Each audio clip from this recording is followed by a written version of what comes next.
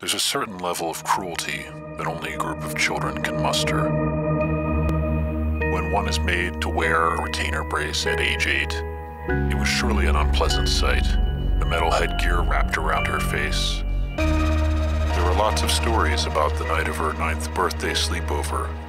Kids say she willed her metal brace into massive jaws, incising her way through the house. But it was no fault of her own. Mandible Judy isn't a nice name for a quiet little girl.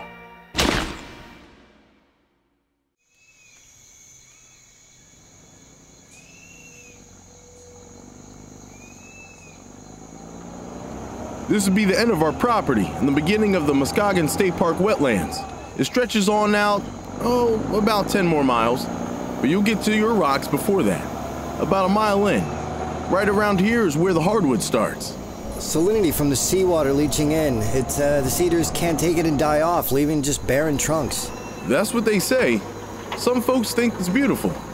Myself, I feel a little uneasy walking through here alone.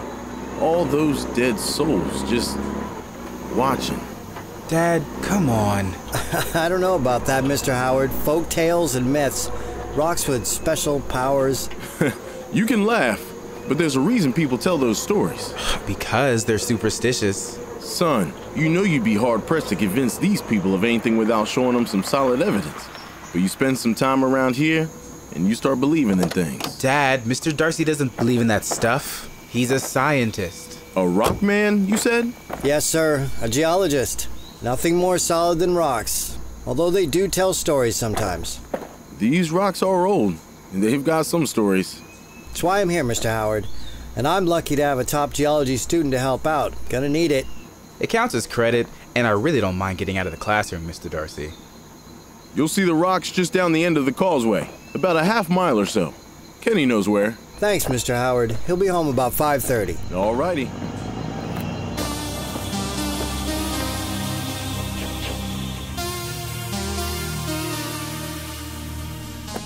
Well, that's impressive.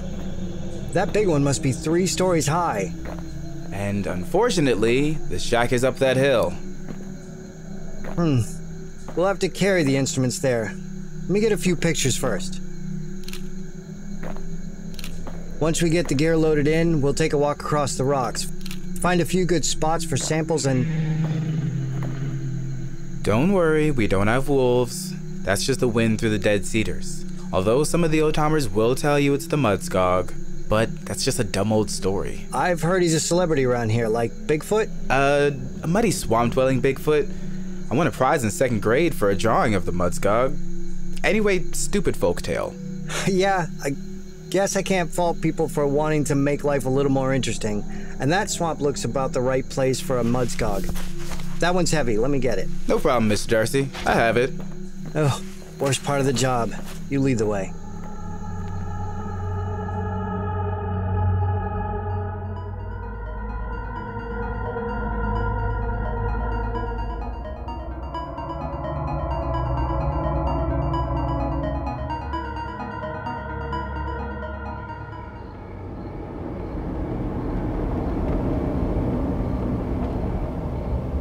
Okay, Kenny, good work. Thanks, Mr. Darcy. What time tomorrow morning? Around 8:30. We'll get an early start and see what we can accomplish. Okay. See ya.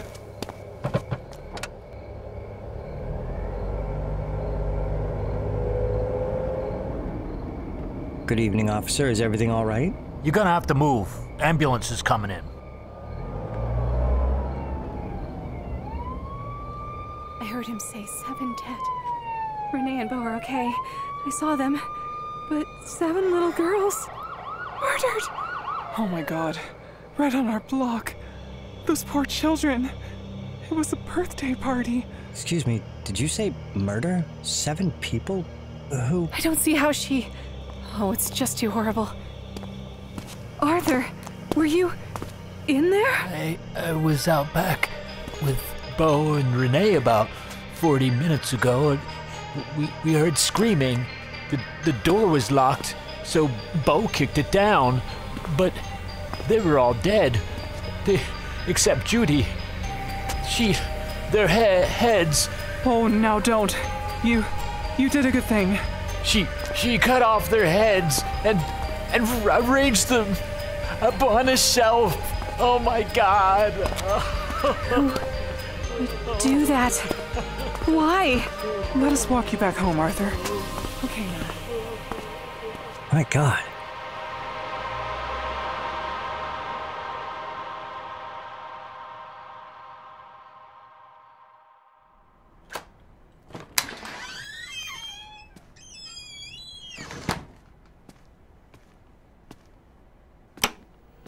Good morning, Dr. Fusi.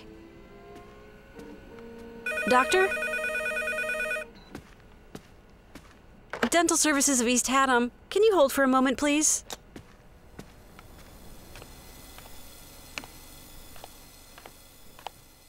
Doctor?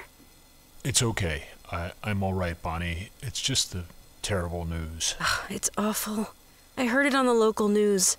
Dr. Fusi, you look tired. Can I help?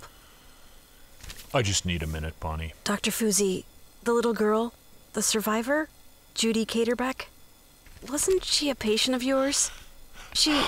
I just need a few minutes. Oh God, I'm sorry. Of course, I'll go. I'll be in the front. Hello? Dental Services of East Haddam? Yes, Mrs. Beeling. Let me see. Yes, the 3rd is open. How's 3:30? 4:30? Yes, that's fine. The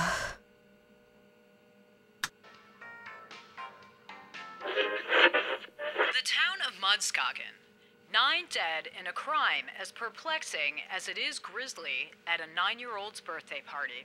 Police say they have no suspects, but are questioning Renee and Bo Caterbeck, who appear to have been in the backyard with a neighbor when the crime occurred.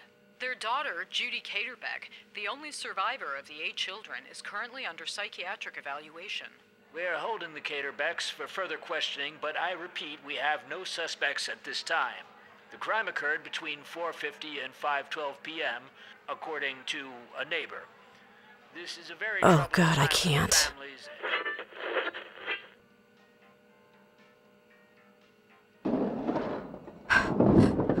Doctor? The stupid kids. All that work wasted. The treatments wasted.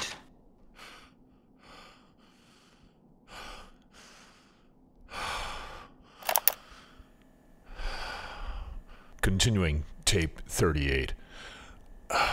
The purpose of these tapes is to document the progress of my research into the efficacy of enzyme treatments to express nascent genetic traits in patient 1174. Despite recent setbacks, I will be pushing forward as soon as... Bonnie? Bonnie?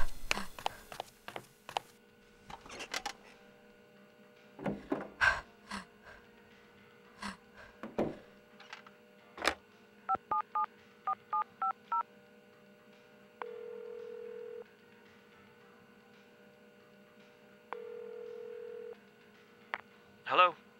Marco, Dr. Fusi is acting really weird. I mean, the murder last night, he was yelling in his back room and throwing things. Are you all right? I'm okay. I'm just a little shaken up. He scared me. Do you want me to come over there?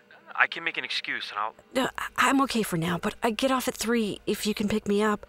He said some weird things, and he's recording tapes about he called it research with one of the patients. I didn't hear it all, but there's something else. Do you remember when I was hired? I replaced a girl named Catherine? Dr. Fusi says he fired her because he felt he couldn't trust her. Well, I've been finding notes and things that she made on the calendar and note paper. Most of them are just about appointments and patients, but one note was different. What did it say?